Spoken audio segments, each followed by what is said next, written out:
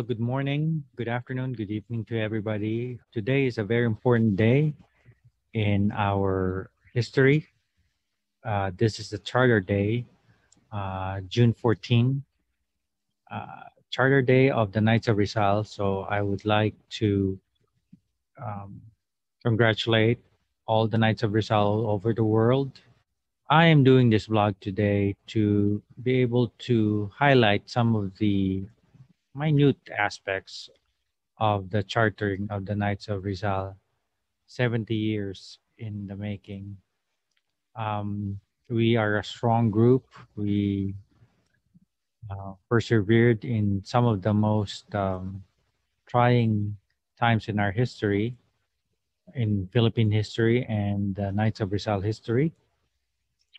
And so I'd just like to give a quick update on the Knights of Rizal until the very momentous day on June 14, 1951, when the charter or official charter from the Philippine Republic was signed by President Elpidio Carino.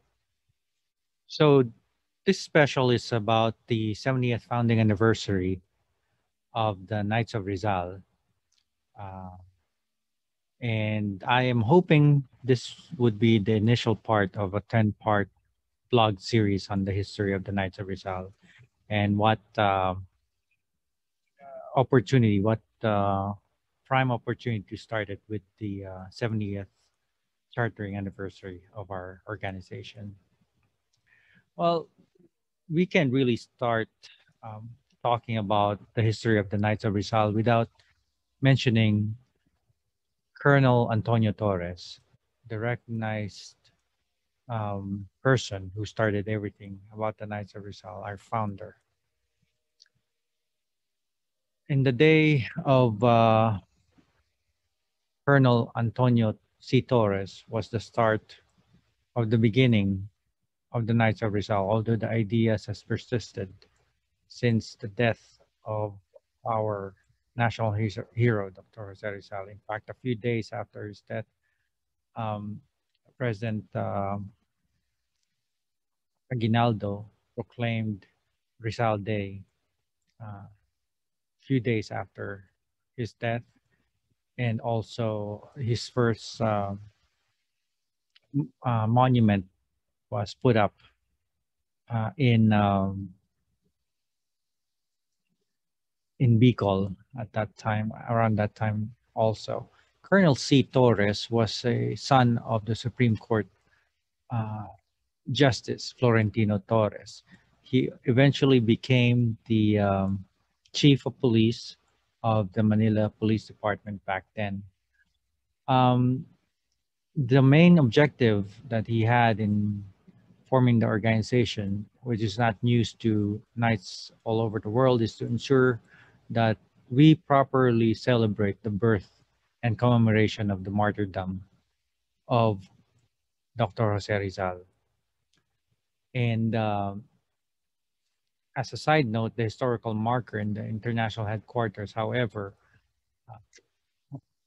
maintains that the founding day was in 1909 and not 1911. But anyway, that's a side note. And this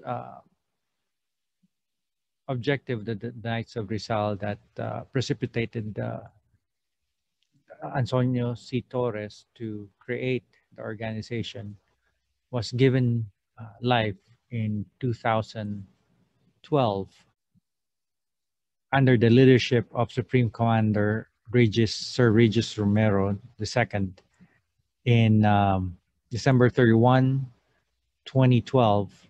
They reenacted the transfer of remains of Dr. Rizal from his mother's house in Binondo to the present Bagumbayan or Luneta, taken to take notice of the uniform that they had uh, put on to reenact this. On November 16, 1916, members of the Knights of Rizal registered the order as a corporation under Philippine laws. After 5 years the Knights of Rizal was incorporated to be able to have a legal entity and be able to legally pursue business, a formal business under its name. Of course, the incorporators were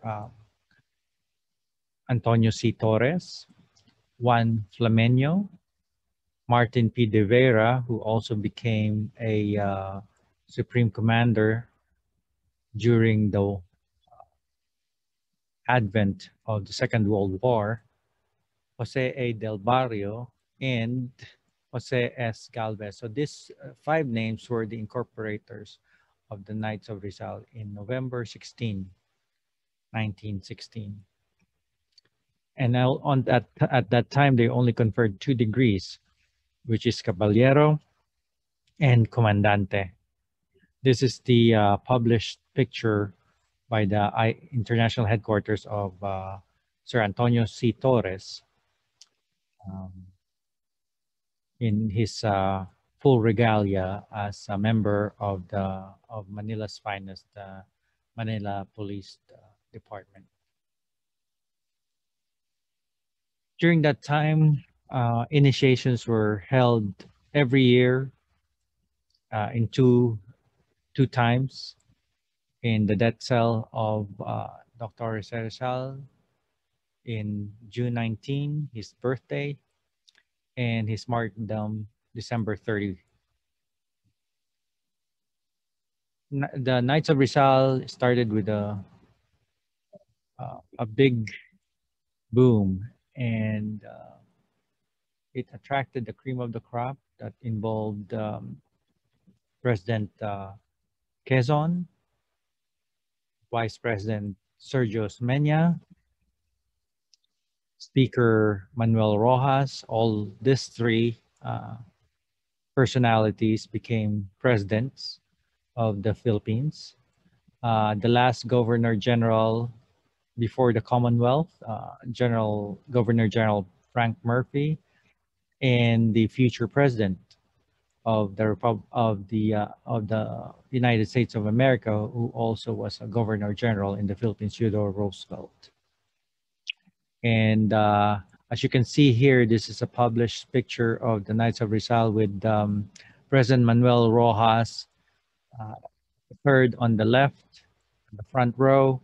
Their uniform was copied during the 2012 reenactment of the transfer of Rizal's remain from Binondo, Manila to Bagong Bayan or Luneta.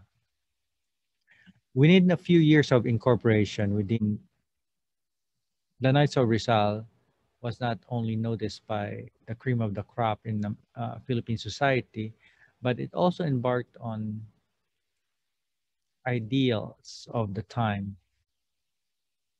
One of the activities that they embarked on was sponsoring a play that was entitled La Joyas de Simon.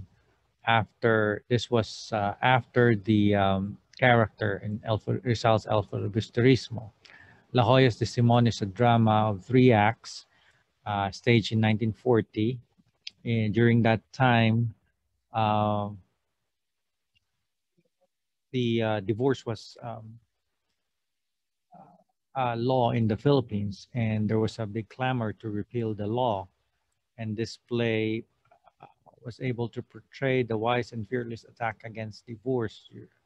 The title is an allusion to Dr. Jose Rizal's character in El Filibusterismo, Simon, who used his jewels and wealth to corrupt and destabilize society. As you know, in El Filibusterismo, he did the same to start a revolution and turmoil in the Philippines as a character.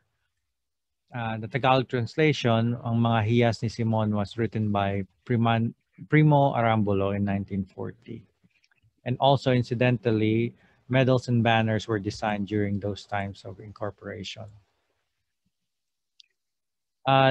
During the outbreak of World War II, the most important undertaking was the restoration of the House of Rizal in Calamba, Laguna. This was taken charge by architect Juan Nakpil who also became the national artist for architecture in the Philippines. He completed, because of the war, he completed the project in 1950. And the marker says the same about restored, and it reads restored by Executive Order 145 of President Elpidio Quirino with funds mainly contributed by school children of the Philippines, inaugurated in 1950 with architect Juan F. Nakpil, who also became Supreme Commander. During the Japanese occupation, there was a time when the Knights of Rizal was scattered all over the country, and some of the members and officers of the Knights of Rizal did not survive. Specifically, Benito Soliven and the Grand Commander, as it was called back then, and not Supreme Commander De Vera. They all perished during World War II.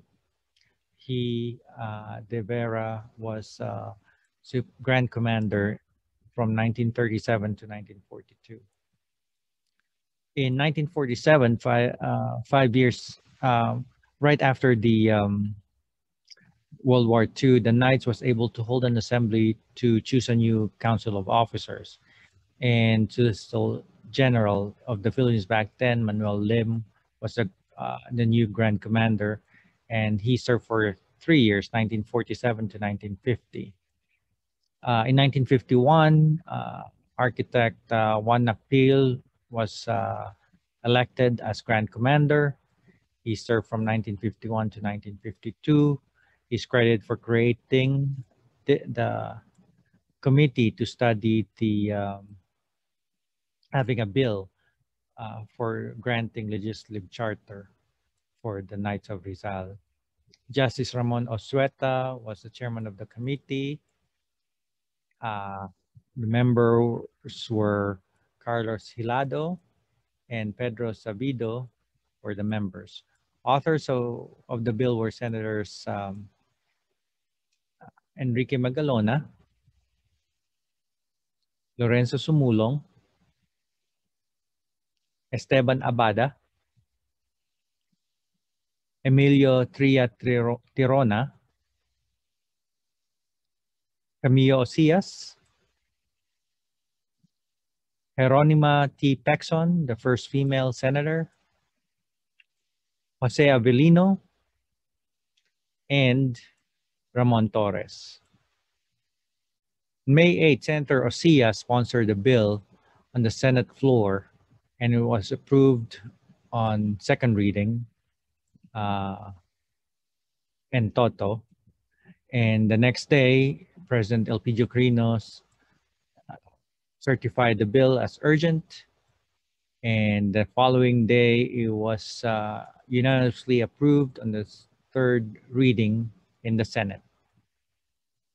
There was an exploratory note of the bill that was docketed as Senate Bill number 251, and this is often mentioned by Knights of Rizal speakers to give life to what the senators had in mind when they chartered the Knights of Rizal. If I may, it reads, the purpose of the attached bill,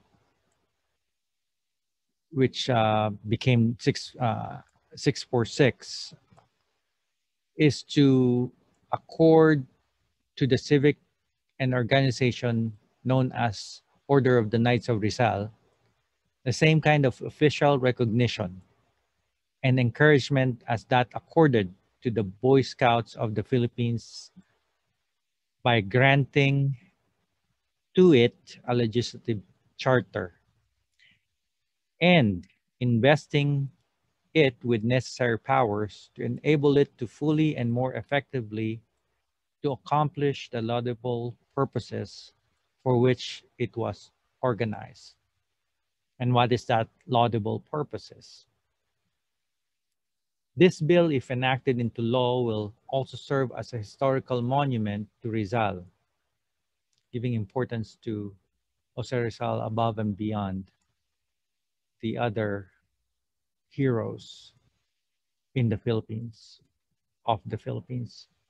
It will constitute an official recognition by the Republic of the Philippines of the inestimable value to the nation of his teachings and examples, and of the wisdom and necessity of inculcating them in the minds and hearts of our people, so they may strive to follow and practice them. Now, what is them? The authors and proponents of this bill believe that if the purposes thereof are faithfully and effectively carried out, social discipline, civic virtues, and love of justice will be fostered, promoted, and enhanced in this country, the Philippines, and that the Knights of Rizal, as chartered entity, is the most convenient instrumentality by which this desirable ends can be attained. Let Rizal's life and martyrdom influence and guide the destiny of the nation. That was the explanation of why the charter was um, monumentalized by the legislature in the Philippines.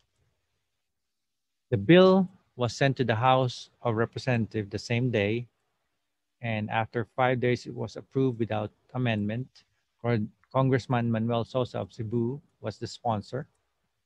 After 2 weeks, in May 29, copies of the bill were sent to President Quirino to be signed. And on June 14, this same day in 1951, he signed it into law as Republic Act number 646. So that is the history of the Knights of Rizal. It enabled the Knights of Rizal to make bylaws, rules, and regulations consistent with the Philippine laws. During that time, Supreme Commander Nakpil laid the groundwork to revise the bylaws after having had this um, momentous event of the chartering. And among other things, he changed the title. This is when the title was changed from Grand Commander to Supreme Commander. So that is the end of part one to for us Knights of Rizal to remember this proud moment of 646 and its relevance and the people behind it and the timeline when it happened. So again, to my brothers, Knights in Rizal, Nanam Nis Moriar, and I hope this helped in the celebration of our time, the chartering 70th anniversary of the chartering of our beloved organization. Thank you, and again, Nanam Nis Moriar.